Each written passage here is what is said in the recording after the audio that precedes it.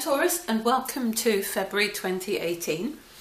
And this year, February is going to be for you, well, it's always for you, always about, there's always that focus on your career. The sun's in your 10th house.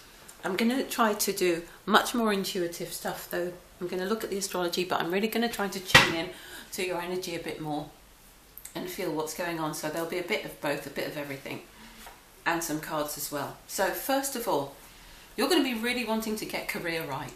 You're going to be asking yourself some big questions about career, about legacy, about your message, about what you're here to do in the world, about whether you're still on track, whether it needs some nuanced adjustments, or whether you just need to just do something completely different. You're going to be really wanting to make it work, that particular area of your life, because this is a very powerful time. And that very powerful eclipse is going to make sure that you have to release any worries that you're feeling, any jitters that you're experiencing in your body, any nervousness or anxiety about whether you're doing the right thing, whether it's going to work out, the ups and downs, whether you can go with them. You've been this way before, you've been through all of this before. It's going to be okay, but there is change on the horizon, and it's the kind of change that will allow you to take better care of yourself, and that will allow you to trust your path much more. So there will be changes that you feel within you. You feel the rightness within you. There will be much more. You are going to begin to get ideas and inspirations that will allow you to tweak things to make them feel much more in alignment with who you know and feel yourself to be again. It's going to be like a bit of a homecoming. And then that's going to help you to get rid of some of the nervousness. So, because I feel anxiety with this, and it just feels as if that anxiety is just a little bit of, not mistrust of it, but just something there where, some kind of worry about whether it's right, knowing it's going through a transition, or it's about to, or it needs to, and trusting that that's going to be okay. Releasing any kind of insecurities that you feel, releasing any concerns that you might have about home, about your emotional stability, about, where am I going next, who am I, what am I doing, am I going to be okay, that kind of feeling, and just trusting the way that you can, because you're a great manifester. So I'm going to shuffle the cards, and I'm going to have a look at the first, second, third and fourth week.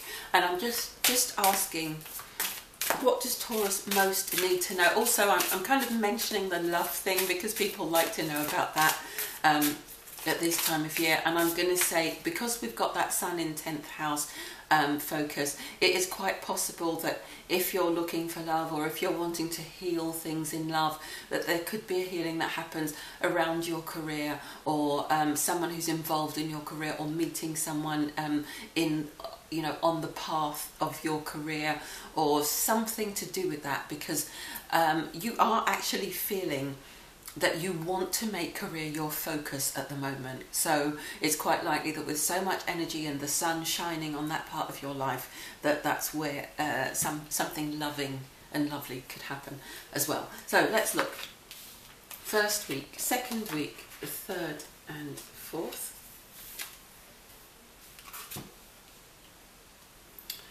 And let's do angel cards as well. So what does Taurus need to know about February 2018? Okay, so the first week, the week that we're just in now, heartache and loss, and clear your space. Now, these tarot cards are... This is why I like to do oracle cards with the tarot cards as well, because they will often give you a much more gentle understanding and clarify things. So This isn't to say that something awful is going to happen. We're not doing that sort of predictive awful thing that becomes a self-fulfilling thing here. It could just be that you are mourning something or someone from the past, or it's that feeling of anxiety, that slight feeling of worry about where you're going, what you're doing. And obviously that's not going to apply to all Taurians, but it feels as if there is some kind of a tremor as you go into February within you, and that's okay, because we're right on top of that now. You might already be feeling that influence where it's like, oh gosh, okay, something needs to change, something needs to change. I kind of feel I know what it is, or I might know what it is, and am I ready for it? And the card that comes with it, the Oracle card, is clear your space, get rid of clutter, clear the energy around you, and use feng shui. That can be literal.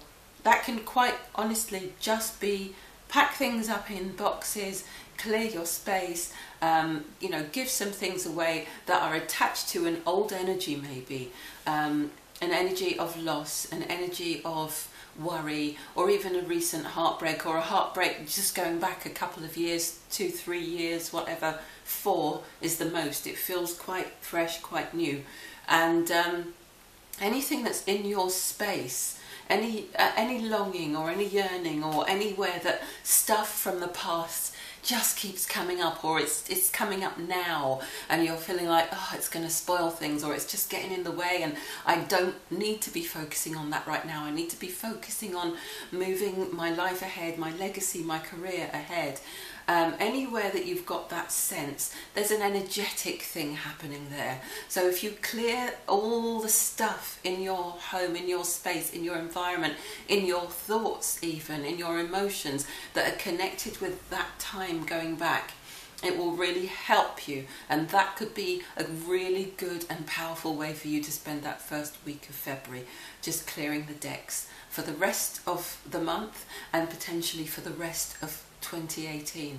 There's something there, Taurus, that just you need to just take one more backward glance at it, and then just clear it out completely, and just say, right, onward now. Whatever happens, I'm moving forward. Because it does feel as if there could be an emotional thing that's blocking you, stopping you, or preventing you from focusing entirely, or feeling that sense of security, that sense of strength, that sense of power, that inner power that you usually use to drive you ahead, because you're very much in the body, very physical, being an earth sign, being a very determined earth sign. It's like, you know, I just see a picture of the bull, you know, sort of doing that thing with its hoof when it's preparing to gallop forward, and it's as if, you know, there's that hoof's looking a little bit less powerful at the moment, and you just need to clear that space and step in that, and then you'll be ready to charge. You're not quite ready to charge yet, but you're getting there. So first week of February is about clearing the decks. The second week, lovely,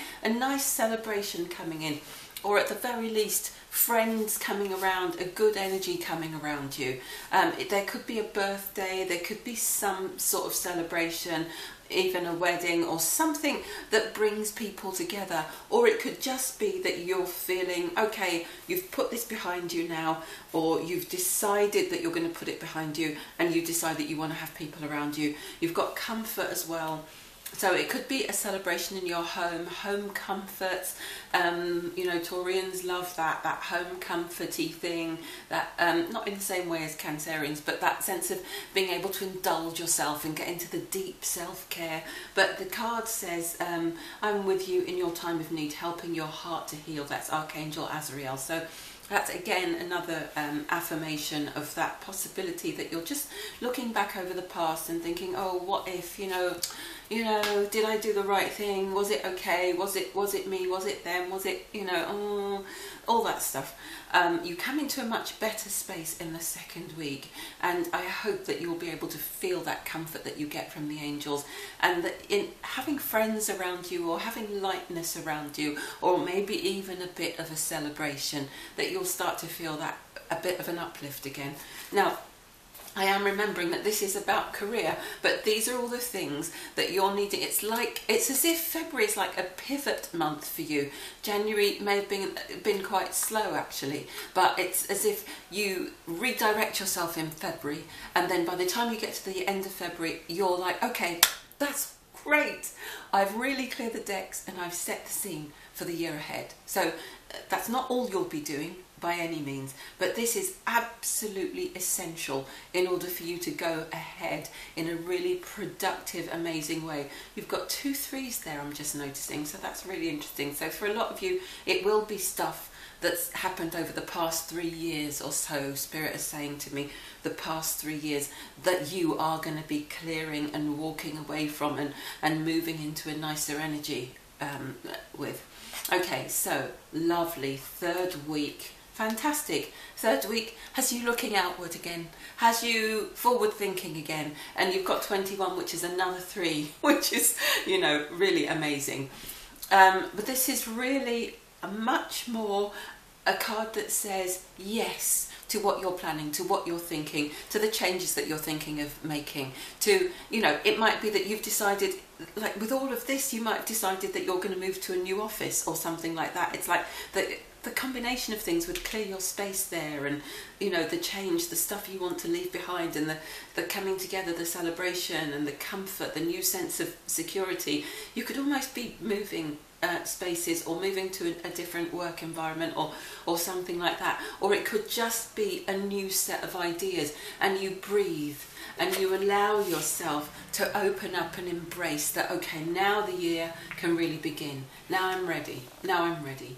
Okay, so that looks really good. The end of a cycle, the beginning of a new cycle, and that's Archangel Raphael's card, and it's saying take several deep breaths and exhale slowly to awaken your energy and to release old patterns. So for some it will be an old connection and all the heartbreak, and for many it will also be the patterns that keep bringing a similar energy back again and again and again, and you saying with this eclipse, once and for all, that energy is dead to me now. That is gone. That is gone. It's just gone.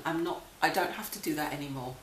And if you are seeing a repeat of any of those patterns, breathe, reaffirm, and recommit to releasing it and letting it go, healing it within you, and, you know, take a deep breath and do whatever you need to do to really step into all these new possibilities. And then by the time you get to the end of February, there is harmony again. There is harmony. So if this has been to do with a relationship, a new relationship where you've thought, oh, this is just like something that happened in the past, it could be that when you get to the end of the month you start to realise that actually no, it's not quite the same, I'm just still a bit nervous about that. In terms of career, if that doesn't apply to you, about the whole relationship thing, releasing the past hurts, all of that might still apply to you. In other areas, disappointments over business, disappointments over partnerships, business partnerships in the past, letting those go, trusting that you are opening up to new patterns now, trusting yourself to make career work and to have the right people around you, and that you're going to be okay whatever happens, that there are enough people who love you and who have your well-being at heart and who will support you come rain or come shine no matter what, that it's going to be okay, and that when it comes down to it, you are a leader. And that's what will pull you through time and time again. So you've got the leadership card here, and it says, it's Archangel Gabriel's card. It says it's time for you to assume your leadership power and position and lovingly guide others. So take up that mantle, and it, you know, to get that in a reading where, you know, we've said at the beginning that your focus is on career and legacy is really, really powerful. So it really means that you are laying the groundwork a lot for the first part of the month, and then towards the end you are going to really appreciate the people you have around you, whether that's a partnership in business that helps you to grow, and that's like a mutual, you know, a win-win, a give and take situation that feels really good, or whether it is a relationship that makes you feel that you're safe and supported in going ahead. There's no one trying to block you or sabotage or undermine your efforts. You just feel a greater sense of support and of, okay, phew, those fears were unfounded and I'm okay, I'm going to be okay. And when it comes down to it, it is that leadership heart that pulls you forward, and it allows you to feel strong enough within yourself to say, well, I have created this foundation, I've created this legacy, and if anything, I'm sometimes allowing others in to support me. I'm not caving in, I'm not giving in, I'm not giving myself up, I'm not selling myself out, I'm not giving up my emotional security or foundation or any of those things. I'm taking care of myself now. I'm taking care of myself with regard to the work I do, how much I commit to it and commit to myself within it, and how I set boundaries around allowing others to come and go within it, or who I allow myself to have around me, so that I can continue to feel safe and secure within what I do, regardless of who comes and goes. And so anyone who comes into my life is like the cherry on top. They don't become central to what you're doing. But trust yourself, Taurus. It's going to be okay. You're laying foundations for a different kind of you, and so you're going to have to trust at some point that you have learned from the lessons in the past. And I'm being told to just pick an angel card from the top because it's a good one. Prioritize, great. Focus on your highest priorities. I will help you to get organised and motivated. That's Archangel Metatron, who's also very much taking care of karma, helping us to clear our karmic patterns, helping us to move on once and for all. It's a big year for that, for clearing away old karma, clearing the decks, clearing your space, moving on, and saying no more. That's it, I've done that. I don't have to go around that wheel again. And so in terms of if you felt a little bit of a sluggish start and feeling like, when am I going to get here and click into gear properly, you could perhaps start the month by thinking it through in your head and prioritising what you're going to do first, in order to make a shift, a change, create an upgrade, whatever it is. Really sit down and prioritise which tasks need to be done first. There may be days when you say, I'm only going to do this task today. It's a big task. I've procrastinated it long enough because I think it's going to take a long time, but that's only because I know I'm trying to fit in so many other things. If I just do this one thing tomorrow, then it will be done. So it's that sort of thinking. It's getting it straightened out in your mind and understanding that it is possible, that everything is possible, that there is time for everything, and that as long as you trust yourself, you are fully supported. Okay, so in a sense, the person you really have to lead is yourself. I'm so sorry if this has gone on. It looks as if I didn't switch my timer on, so if this is disproportionately long, I hope everyone will understand. Thank you, Taurus. It's been great reading for you. Have a great February. Bye.